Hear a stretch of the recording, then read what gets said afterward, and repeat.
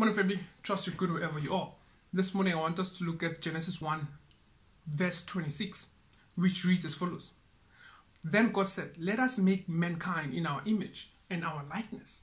Before we continue, I want to point out that at this juncture, God had a meeting with himself. For those of us who believe in the Trinity, God spoke to the Holy Spirit and Jesus Christ, or the Christ before he became Jesus Christ, and himself at that time.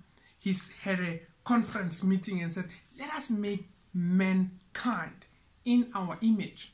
So now, mankind, we need to distinguish that here he is not referring to the male. He is referring to the species, which is mankind. Now, he says in our image. So the image of God. What is God like? So we understand that God is spirit. So now if God is spirit, there's mankind that was created is a spirit being. So the mankind that was created does not have a gender. He is not male or female. He's a spirit. So spirits don't have gender.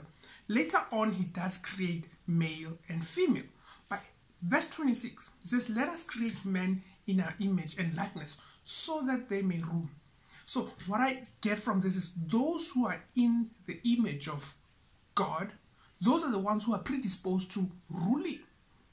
Later on, we will look at what are we supposed to rule.